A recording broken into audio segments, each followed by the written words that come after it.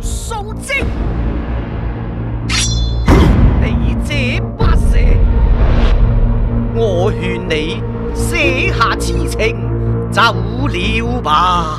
白蛇傳的故事發生宋代，流傳了1000年。白蛇傳點情這部電影4K 的畫幅，整體一共是差不多1200到1300個特效鏡頭，佔比有90%吧。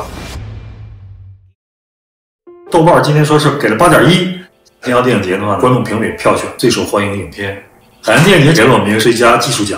威尼斯電影節，外國觀眾沒想到說你們中國會有這麼一個藝術形式，而且這麼美，說太美了。最早是田漢先生京劇的《白蛇傳》嘛，各个剧种也是根据田漢先生的《白蛇傳》作为一个基础。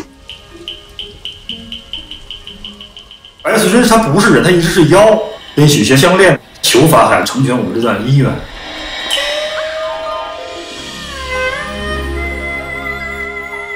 水漫金山被法海打败，把白素贞就封印在了雷峰塔里面。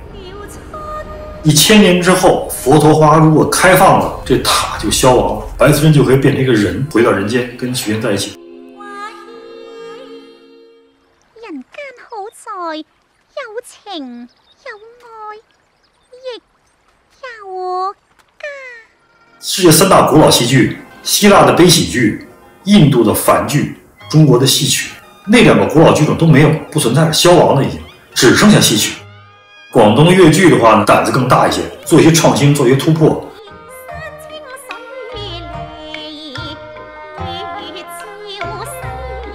主演曾小敏院长从小几岁开始练到现在，功力真是深厚，唱段、武打、身段上行云流水。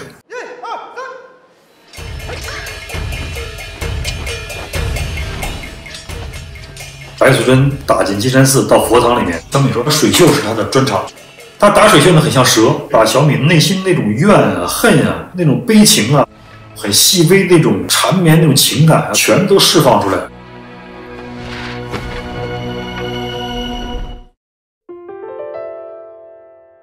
整个影片讲的是宋代美学嘛，我尽可能的还原，所有的衣服都用植物来染色。法眼加上的颜色是从日本的一个瓷器上考究过来的。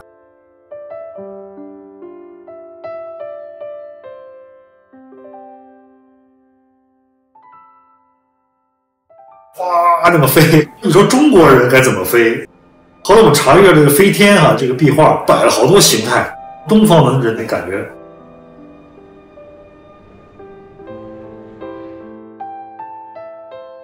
这部电影是没有坏人啊，其实都是好人，因为信仰不同，价值观不同。法海就是他有他的执念，人妖不能通婚，我要坚守这戒条。法海虽然把白素贞打败了，他并没开心，居然是怀着孩子拼了命的跟我死磕，他就是会质疑说，那我的信仰，我的坚守是不是正确的？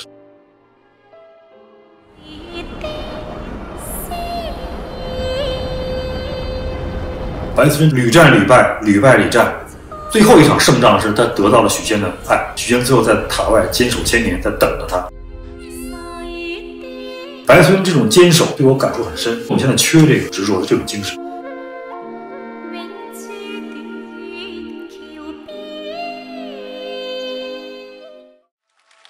电影放完的话呢，有很多年轻人就追出来了。B 站上差不多90%哈都是那种很正面的评价。这个预算对于戏曲电影来讲是超多的。从奇幻电影上角度去看的话，它又是钱太少了，所以目前这票房说可能今年到500万了，我都觉得已经超出我的预估之内了。对于出品方来讲，明知道这个电影出来之后呢，可能会赚不到钱，但是他坚持要做这个事儿。能不能有更多年轻人去喜欢我们的传统艺术，文艺复兴或者说我们的这种文化自信有一个扎实的基础，就慢慢建立起来了。